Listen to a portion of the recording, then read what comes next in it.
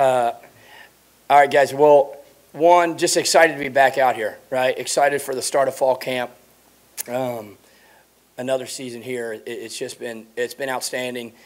You know, it starts with really upstairs with the cohesion that we've really developed on offense with our offensive staff. We got a lot of continuity over the last couple of years, and then the guys who have added in, it's been an unbelievable mix.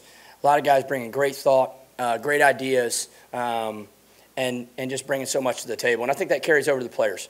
The time that we have together as an offensive staff and how we interact with each other.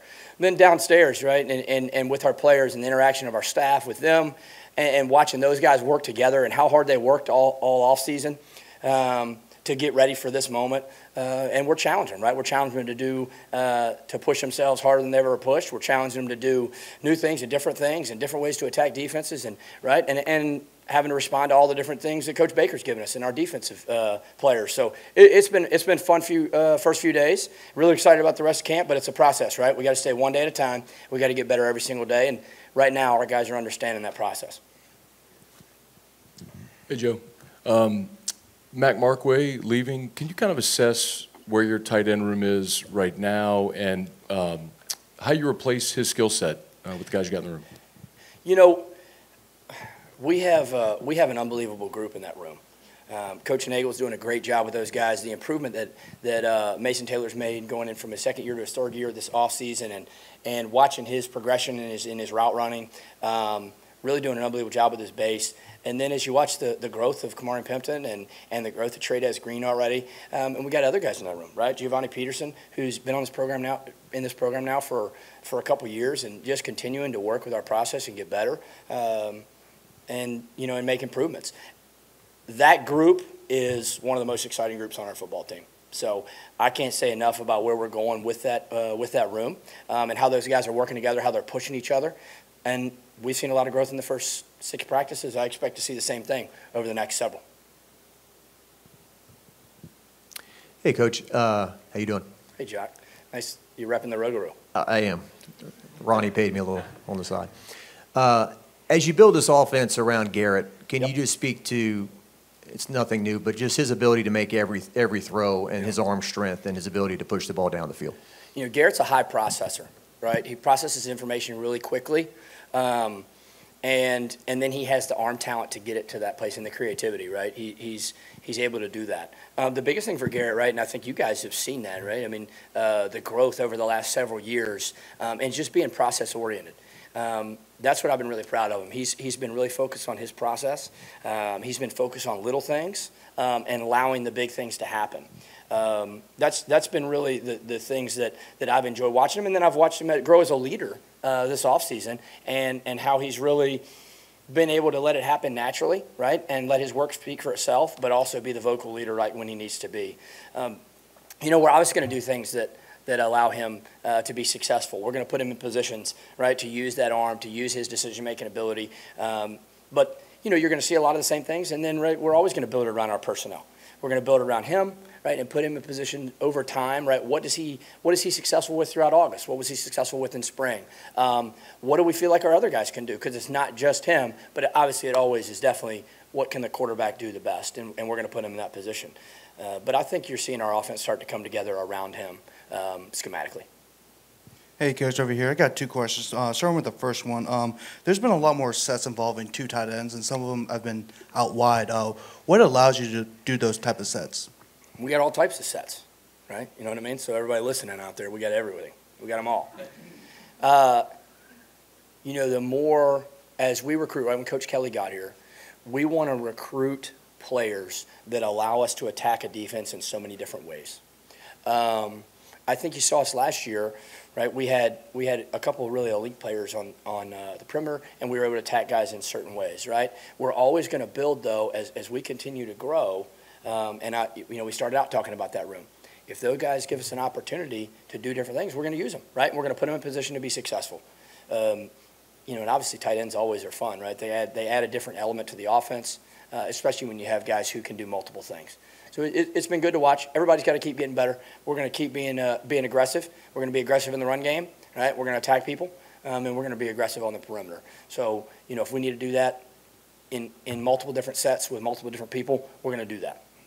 And my second question is, one of the things that stood out this fall camp has been the defense. What have you seen from an offensive perspective, how they've improved, and also how does that help you prepare for the season? Well, the thing is, when we're out at practice, the better we play and the more things that we give our defense to defend, right, and vice versa, the better, right, the whole team rises, right? And that's what we want. We want that level of competition every day at practice, right, where we're all pushing each other to get better. I think Blake's package is challenging in so many different ways. There's pressure looks from all over the place, but yet they can play a base defense, right, and they can challenge the line of scrimmage and get vertical. They got a lot of different coverage things in the back end. He makes it simple for our guys. So I think that what that allows is everything that he asks them to do, they can be physical, they can be violent, they can be aggressive, they can run to the football. And I think you're seeing that, right? And you're seeing that swagger, right, start to really show. And it's been fun. It's been fun, right? And it's challenging, right? And we go out, and all of a sudden, hey, we win one, right? Hey, you know what? They win one. But we're just going to stick to our process, right, and keep challenging each other and keep raising the level of play. But it's definitely been exciting to watch and been challenging for our guys to have to pick up all the different things. Hey, Joe. What were some of the things that Caleb Jackson needed to do in the offseason and through fall camp to be a more integral part of the offense? When you watch, right, everybody saw last year, Caleb, when he was able to get the football, and especially once he broke the first level or second level, he's a punishing back. He is hard to tackle. He runs, he gets his pads down on contact, and he's able to drive his feet, and he's a powerful human. So really the big thing was the growth from being a freshman, right? Being a freshman playing running back, there's so many different things to running back. It's not just get the ball and run. There's, right, how is this run scheme fitting against the block, against the defense that we're seeing, right, and where's the ball going to fit, and keeping my eyes up and understanding my read, right, and being able to hit the proper hole. It's pass protection and being able to pick up whatever the defense gives me as we make checks. So all those different little things are the things that he's been able to attack in the offseason. You remember, he got here last summer. He wasn't an early enrollee, so everything happened so fast for those guys. And when you start getting in that box and having to pass protect and having to understand different, where different runs might fit, that's a lot. So his talent was showing, right? But now I think what you're seeing how he is a complete running back, right, is going to start to come into his own. It's been fun to watch. I think he worked really hard from spring ball till now, right, on his body and being prepared for what the season is going to be for the running back position. And I think all the guys did. I mean, you watch what Josh has done. He's such a professional. He gives us such a sense of stability, and he's a great player. He's a great player. And then what John Emery's done, coming back and working off an injury, and how he's been locked in every day and showing up every day and staying in the moment has been awesome. And then Caden, as a freshman, is really far ahead of what freshmen usually are at that position. I think he shows an ability to make plays, ability to make runs, but also be able to play in the game, right? Be able to play in the game. He's not just a talent, right? He's already showing the ability to be a running back. So it's a great room. It's been fun to watch Coach Wilson and Corday Hankton work with those guys. I think every single day they're challenging them, and the group of guys work really well together. So it's been good to see. Today was the first day of tackling, right? So we'll get some more opportunities, I'm sure, in the future, and continuing to see those guys get an opportunity to make those plays, right, when they have to be tackled, and now all of a sudden that adds a different element, right, to practice. Joe, along the same vein, the offensive line, what kind of luxury, I guess is the right word, maybe, I don't know, to have that much experience? What does it allow you to do in the run game? How diversified can you make this offense? How much do you listen to them? And then, if I can, just you're using the handset at practice. What's the evolution of that? So one, our offensive line, I think, has been talked about probably as much as anything throughout this offseason, and rightfully so. There's some special guys up there who have played in a lot of games and seen a lot of different things. I think Coach Davis has done just a fabulous job of creating a standard in that room and creating it through players, right? Where it's a standard that's developed through the players in that room, and they're the ones that are leading it. And that's when you have a special group. And that's what we've seen. And obviously Will and Emery, and Emery and Will get spoken about so much, but Miles, right? And Deli. And then how DJ, as a young guy, has stepped in, and just the consistency and accountability that he has and the work ethic. And then to the second group right now, all those guys, and you can see the standard of the first group pulling those younger guys. And that's what's exciting, right? That's how you build a culture in a room. But I said the other day to somebody asked me a similar question, and I said the same thing. We're going to use our playmakers to make plays, right? And if our offensive line has the ability, right, to understand what they're seeing, process that information, and attack it, right, physically and violently, right, and we can put them in different situations to be successful and use their ability, right, to learn, be physical, and to run, we're going to do it. We're going to do it. And I think that's where, a lot of times when you're building an offense or when you're calling plays, you have to think about, hey, I need to protect this guy, or I need to protect that guy, or hey, that might be too much for us. And I think we've been able to challenge them so that we can attack people in a lot of different ways and make sure we can put the ball in the belly of the back a little bit. So that's been fun, and obviously that carries over to pass pro too. So it's definitely been something we challenged them with this offseason, and I think they've rose to the occasion and more. And the headset, the headset. Well, it allows me to talk, right? Which probably sometimes is, but that's all right. I get to yell sometimes too, right? When they do this with their helmet, that's good, right? No, the microphone, in the game just adds a different dimension. Right, and I think you're going to see people use it in a lot of different ways, and use it creatively, use it to attack the defense operationally, and we're absolutely going to do that. Right, we're absolutely going to do that. You still got to let the guys go play. Right, we're not in there telling, oh, hey, throw it here or throw it there or anything like that. Right, I don't want to do that. They need to go play quarterback. What we're going to use it for is to where we can attack people in different ways at different tempos, and use that. Right, use it to our benefit. And we've thought about some different creative ways and talked to some different people. Obviously, the NFL's been doing this, right, for several years. Their game's a little bit different than ours. But I think you're seeing some different guys across college football have some good ideas, and we'll definitely do that. And there'll be an evolution to it, right? There'll be an evolution to it. But it definitely simplifies, and it allows your quarterback, I think, to just hear the play a lot earlier than having to wait for the signal. That's been a huge benefit. Joe over here. Some changes on offense, communication with the helmet. If it doesn't get in within 15 seconds, what's plan B? Secondly, iPads and tablets on the sidelines. And then thirdly, 2-minute warning before and the first half and the end of the game. Strategy, how does that change because of those rules?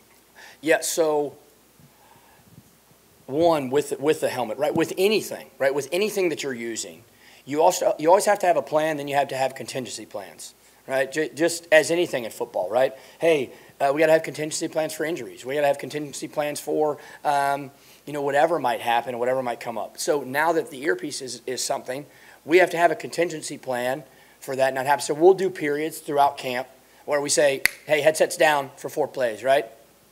And now the quarterback's back out there on an island. The positive thing about Garrett, right, being our quarterback, is he's played a lot of football and been here for a long time. So he's been in college, and he's been used to getting plays in that manner. Right? So for him, it won't be a massive adjustment. But, it's still, right? I mean, you get used to hearing in your ear, and it changes, right? And we have to be prepared for that, and we will, right? We will, but it's just another contingency plan we have to attack. The iPads on the sideline, I think is awesome. I think what it does for us is, hey, we think we just saw something, and we don't have to go.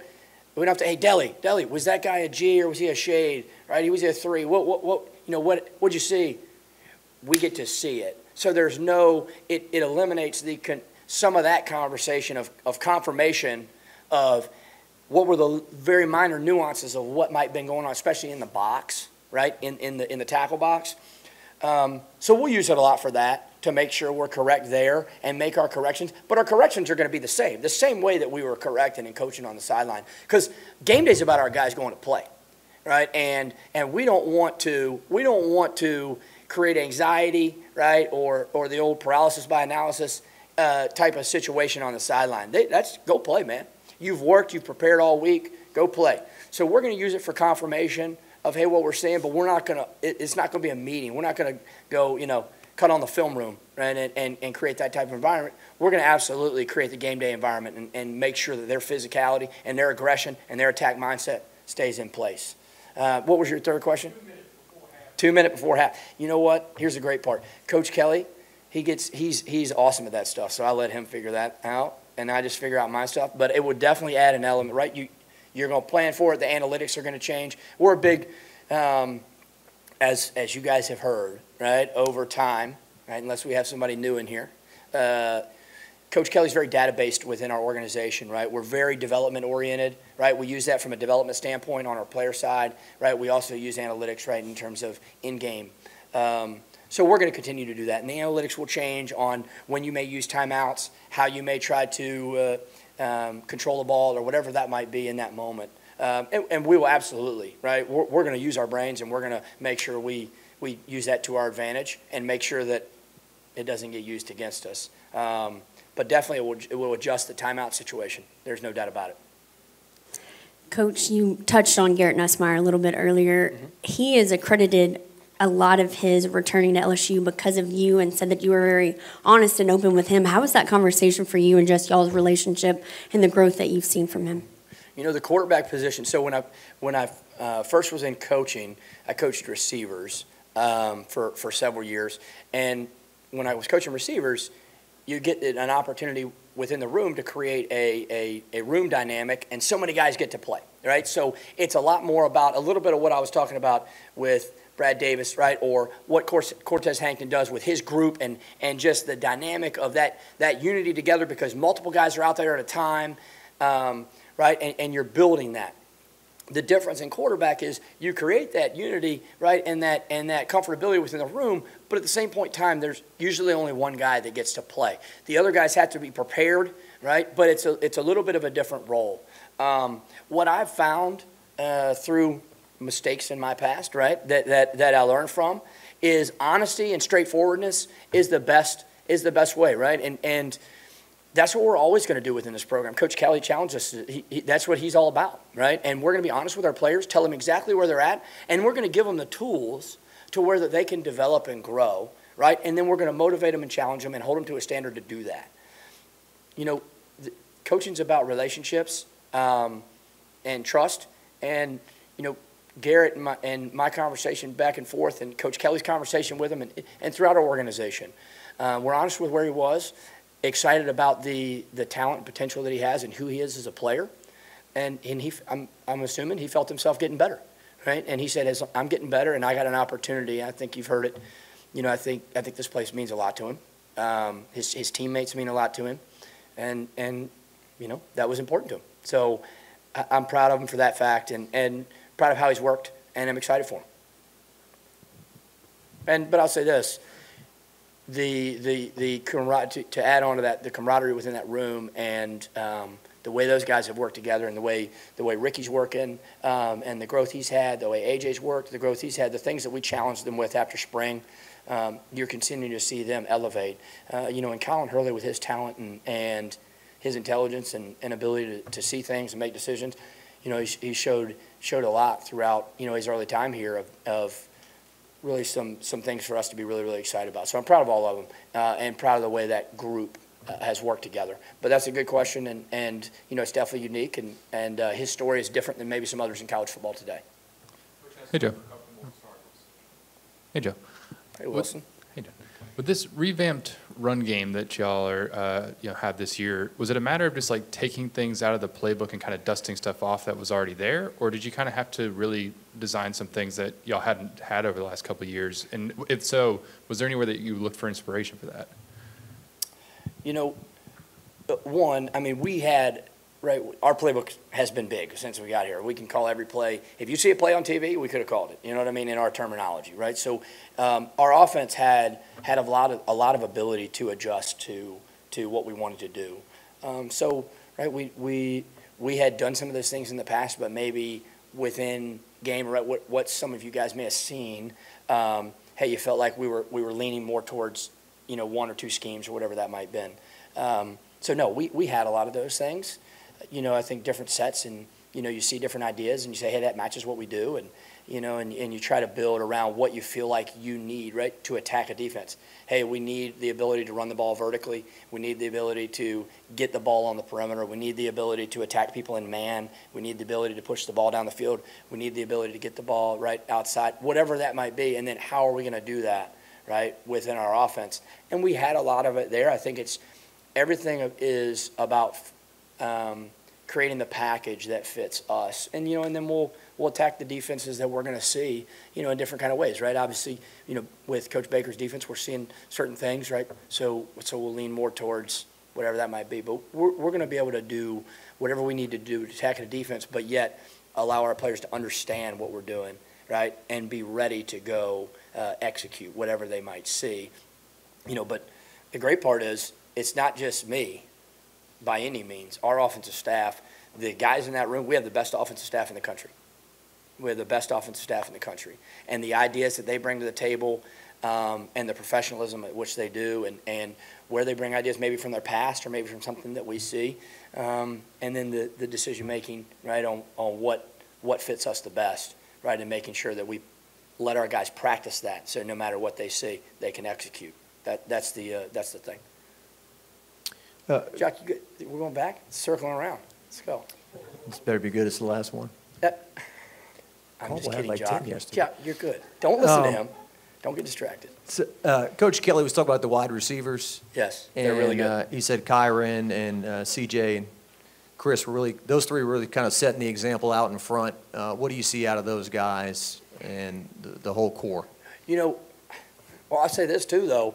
The level from maybe guys that you haven't talked about, you see elevating. We've had some guys deal, whatever might be. But the guys, when I look at Aaron Anderson and Kyle Parker and the way that they're elevating throughout camp, Shelton Sampson showed a lot of growth at some of his different opportunities, right? And we've talked about Xavier and we talked about all those different guys, but I think there's more than just those three who have been doing and flashing in different ways. Really excited about, our couple young guys and where they can go. But Kyron, Chris, and CJ have played a lot of football.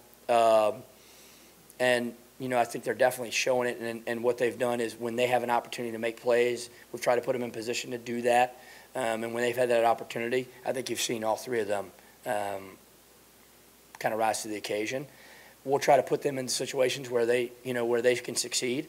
But I think we're definitely we're going to move them around and we're going to be able to attack people in different ways. And I think you've seen that in our past, so that won't change. But I've been really proud of how hard that they've worked. But their work didn't start, a few days ago. Their work started long ago. The consistency at which Kyron's been carrying himself, the growth and maturity, just an unbelievable story, right? And Chris Hilton and everything that he's dealt with in his past from an injury standpoint, and the really complete receiver that he's become. I think you guys saw it in the spring, right? A bunch of stuff that he's able to do. Can't be more excited about him and what he brings to the table. He's special, man. He's elite. And then CJ, the consistency and the understanding and the knowledge of the game and all the different things that he's able to do as a receiver. It's definitely a fun three guys, but I think it goes much deeper than those three. Just excited about that room, excited about the camaraderie they have and how they push each other and how they work, right? And I think you're seeing the level of physicality right in that room continue to elevate.